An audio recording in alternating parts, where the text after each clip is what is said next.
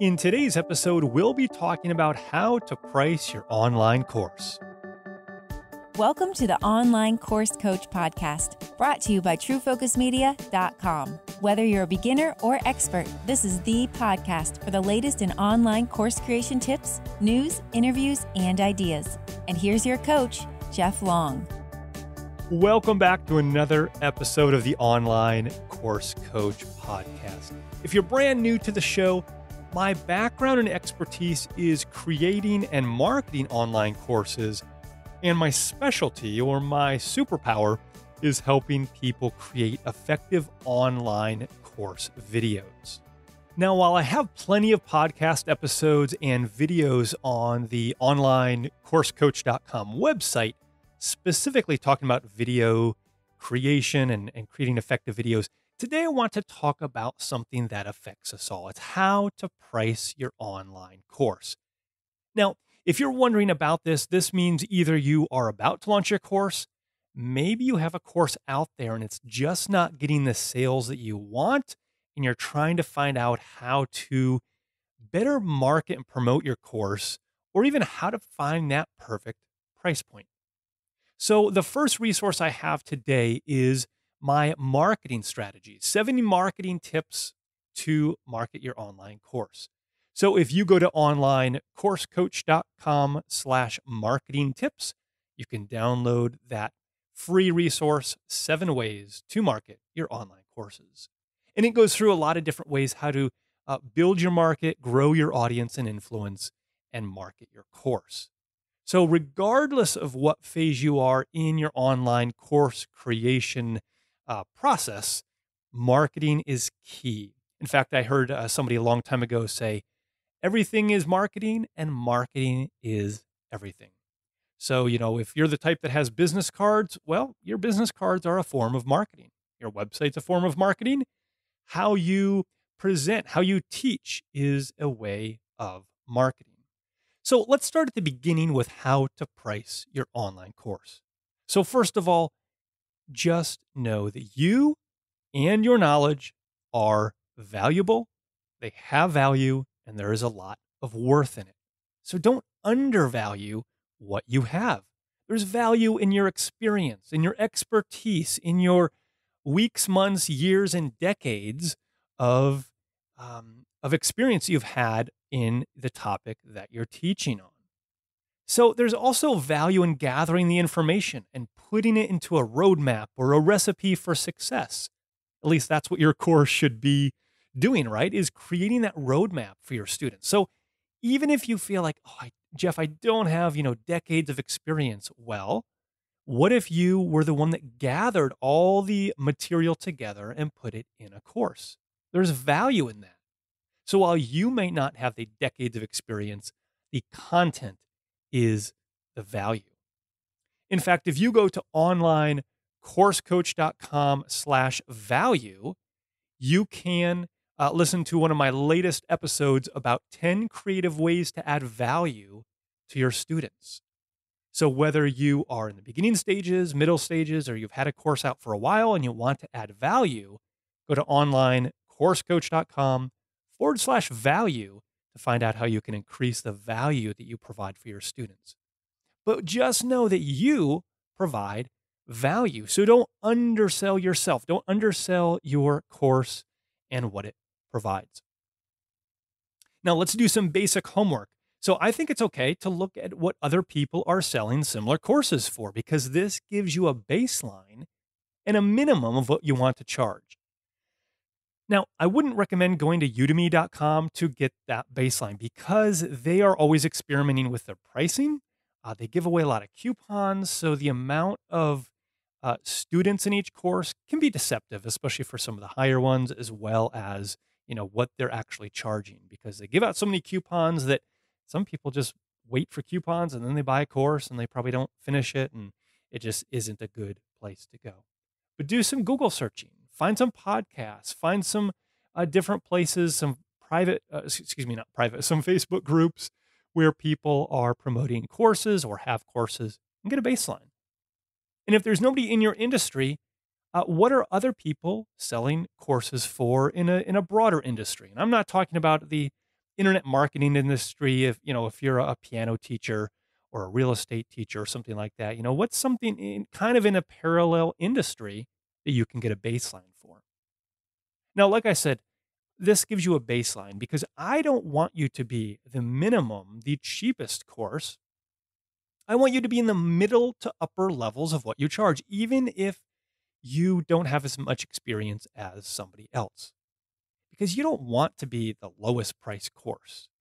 You want to be one of the higher options because you'll get better customers, you'll have less problems, and honestly, students are more likely to complete a course and get more value out of it if it costs more. Is it easier to waste $5 or $49 compared to $499? Well, of course. So if your course is, 25 bucks or 50 bucks, well, that's easy. That's kind of throwaway money. I know it's not cheap, that's going out to eat for a small family or for a date or something like that. So you don't want to minimize that. But $49 is not a lot compared to $499. So if your course is more expensive, hopefully the student will put more value on it, take participation in the course, and even get more value. And so then they would give more, a better testimonial. So here's one activity I like to do, and I've done this with different courses, with different products and services. I even do this with a lot of the corporate clients I consult with, as we talk about courses or different marketing strategies to promote their products and services. So try to find out how much time the student currently wastes without your course and determine how much this is costing them. So if you can determine that, hey, this is wasting 5 hours a week of their life, and if you can ballpark maybe how much they're making at their current job, whether that's an hourly rate or salary, then you can know how much time that problem is costing them. So position your course as helping them save time and money and frustration. So your course cost really should be a no-brainer compared with how much time and money they're currently spending. So a few years ago, I worked with a large construction training company, and they had a learning management system that was ex- uh, crazy expensive. I'll just say that had lots of zeros on it. It was bloated, though. They couldn't do what they wanted to do. It wasn't flexible.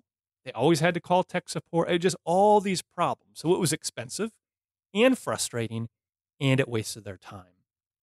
So I talked to one of the e-learning, the head e-learning person at the company. I said, "Okay, how much time is this wasting you?" And she said, "I would guess between me and my small team about 20 hours a week." And so I said, "Okay, if you're wasting 20 hours a week, times 3 people times a whole year." I ran a rough calculation based on estimation of how much they each made per year. you know, th- that company was potentially wasting, I forget what the amount was, but I said, hey, if my custom learning management system and what all I'm providing, if we can help save 5 hours a week, here's how much you will get back in time lost. And I calculated that out. I said, if you save 10 hours a week, here's how much time you'll get back, money and time lost, and 20 hours a week. So I kind of gave a good, better, best, like a minimum, here's what you'll save, a good amount. And then, hey, best case, if we saved 20 hours a week, then here is what you'll get back. And I calculated that out for them. And again, I don't have that in front of me, but let's say they saved, um, $2,000 per month that I can save them with my custom learning management system. And so, if that's $2,000 a month times 12, that's obviously $24,000. And so if I came in and I said, hey, this e-learning platform will cost $20,000, it includes X, Y, and Z. Here are my services. Well, imagine how much then they would save year after year, because my learning management system doesn't have a $20,000 per year cost. We might have some, backups and maintenance and support and things like that. But overall, my goal was to show that what I was providing, yes, it had a cost, but it was lower long term than what they were charging in time, frustration, and money now. And on top of that, for me, the learning management system this company had was grossly overpriced for the lack of flexibility and things it had in it. So it was a no-brainer. And they went with us, and so that was something I was able to provide with them. So again, think of your students, and maybe it's not time wasted. Maybe it's frustration. Or on the flip side, maybe it's learning your content and painting the picture. Like, hey, imagine what you could do with this. Knowing X, Y, or Z. I was talking to a client of mine, and they taught music lessons, and they were saying, what if you could sit down and play, X, Y, or Z for Christmas or for birthdays, or what if you could be the center of entertainment, of what's the word I'm looking for, motivation around the house because of you can play this instrument. So paint the picture of the benefits of what it'll be. It might not be money saved or time saved. It might be things that are more valuable. Maybe it's memories made. You could paint the picture. Hey, what if you could, by learning this content, what if your house could be more peaceful? Your family could have more enjoyment, and there's more grace and forgiveness in your family. One of my coaching clients has a course like that. So we can't position it with time, money, but it's more the intangibles, the things that make a home a happy place. It makes it enjoyable. It makes it where people want to be there, not trying to, be busy, but build on relationships. And then another strategy is pricing a course based on the value it provides. So again, that's my whole, what I was just saying is how much value does it provide? Maybe the value is in time or money.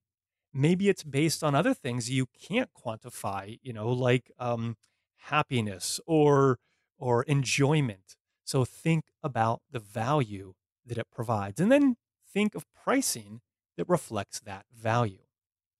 Now, one of the things I love to do and recommend, and we go through with my coaching clients, is pricing tiers and packages. So don't think of your online course as a one priced item. Now, if it's a smaller thing, like an entry level thing, maybe it's a mini course, sure, maybe it's $79, whatever. But if this is a larger course, 10 modules, 10 lessons, whatever that is, and it has a lot of content, what could you do to give three package levels? And I like to think of this as good, better, and best. I mean, you see this with electronics. The iPhone has a small, uh, you know, uh, originally it had 16 gigs, 32 gigs, and 64 gigs, hard drive space. Now it's a lot more than that. And so cars have this, computers have this, a lot of different industries have these pricing levels. So what could you do to create a good, better, and best pricing? So maybe the cheapest version of your course is just the digital content of your course. Not many bonuses, just the, let's say, 10 lessons. Maybe the middle package is the digital course and 3 bonuses. And then maybe the most expensive package gives more access to you. So maybe it has a live webinar. Maybe it has group coaching or email access for a period of time and more bonuses. So think about ways you can stack the bonuses. You can increase the price for that good, better, best pricing tier.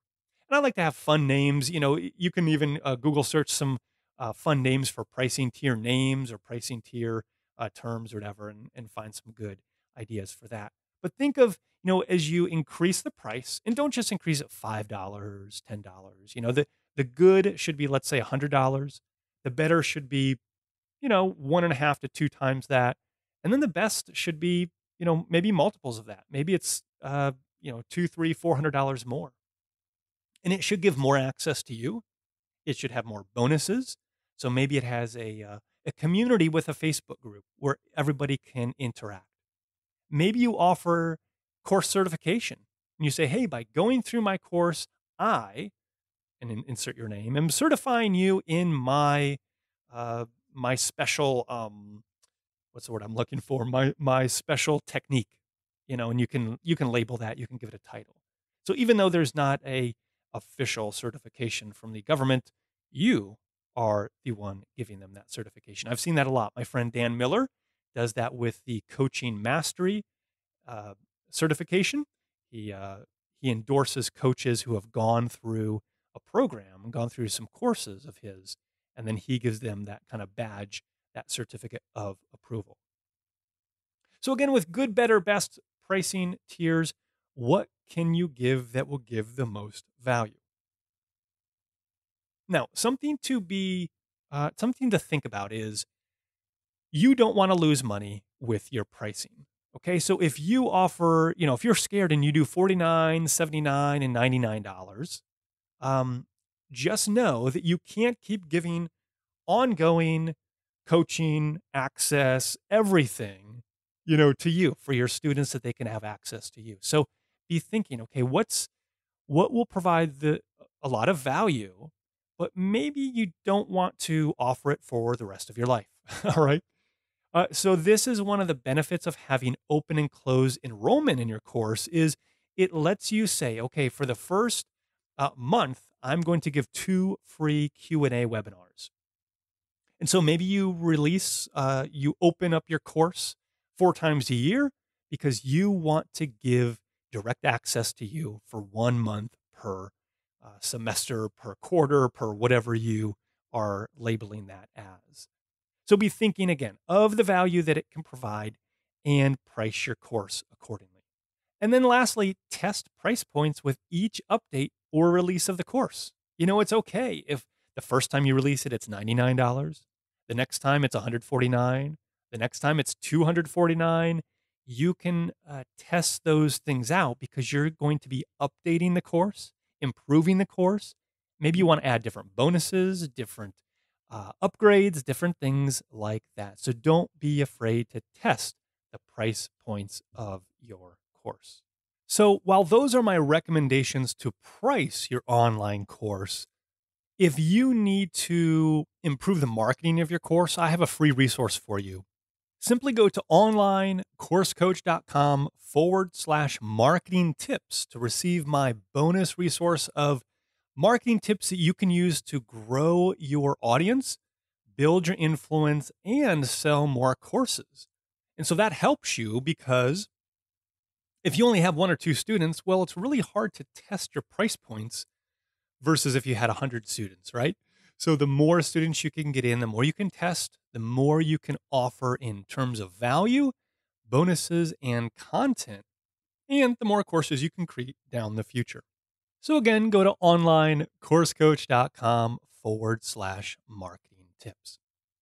Well, hey, that is all for today, but let me know what you are working on. I love your emails, your tweets, and just checking in on what you're working on. So are you planning a course? Are you promoting a course? Are you maybe redoing or updating a course? Let me know. Just shoot me an email, jeff@onlinecoursecoach.com. I'd love just to talk, chat with you, see what you're up to these days. And lastly, if you haven't gone to onlinecoursecoach.com in a while, you are missing out. There are new podcasts, there are new videos, new resources, and you can check all those out for free. So go to onlinecoursecoach.com where you can learn more. And if you need coaching, you can fill out the coaching form there, see if we're a good fit, and send that off to me. Well, hey, keep coming back to the show, keep learning more, because that will help you teach better. And as I say at the end of every podcast, it is my goal of this podcast and these resources to help you to teach many, to impact millions.